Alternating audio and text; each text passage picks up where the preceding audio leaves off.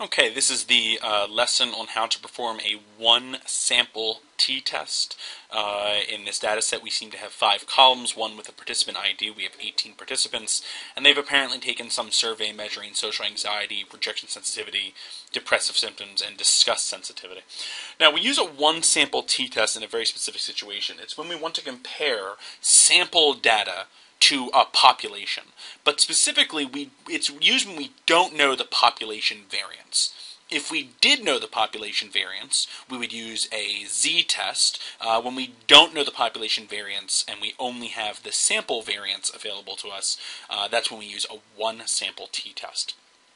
So let's say we find that in the population, depressive symptoms tend to be on a scale of 1 to 7. The average of depressive symptoms tends to be, let's say, a 1.5. And the question is, are our group of 18 individuals, from whatever population we've taken them from, are they different from the normal population, which has a population average of 1.5?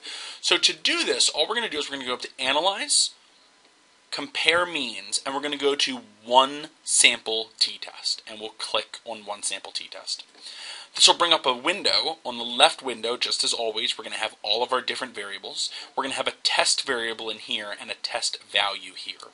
We're going to move amount of depressive symptoms over to test variables, because what we're essentially interested in doing is comparing this average, the average of these participants' amount of depressive symptoms, to a certain value.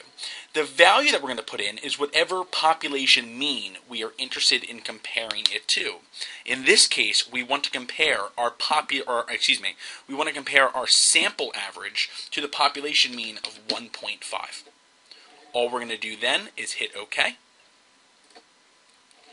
We're going to get 2 boxes that appear. The first is our one sample statistics. This is the dependent variable, the amount of depressive symptoms. The N is the number of people who have participated in this study, the number of participants that are in this analysis. It has the mean of the sample for depressive symptoms as well as the standard deviation, standard error. That's the one sample statistics. If we go down to the one sample t-test box, we're going to get another t-test table. We're going to have amount of depressive symptoms in the left-hand corner. That lets us know what analysis we're doing.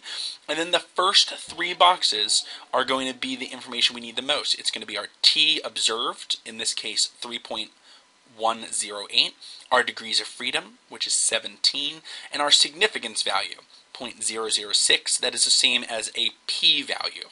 If our significance value is smaller than our alpha, which is 0.05, we would state that we would reject the null hypothesis. In this case, the null hypothesis is that our sample is exactly like the population. We would have to conclude that our sample is not like the population. If we look at the mean, it would appear that our sample has more depressive symptoms than does the population. In order to write the t-statistic out properly, we would write t parentheses 17, which is our degrees of freedom, equals 3.108, comma, p equals 0.006.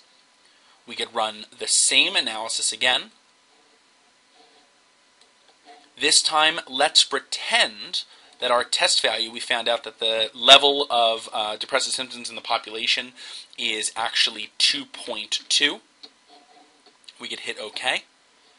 We're going to see now that the mean for the sample stayed the same, but all of a sudden our significance value has changed rather dramatically, because now 2.2 is much closer to 2.33. In fact, it's only a difference of 1.33. And therefore it is no longer significant. We would say that our sample is just like the population. This is how you conduct a one-sample t-test.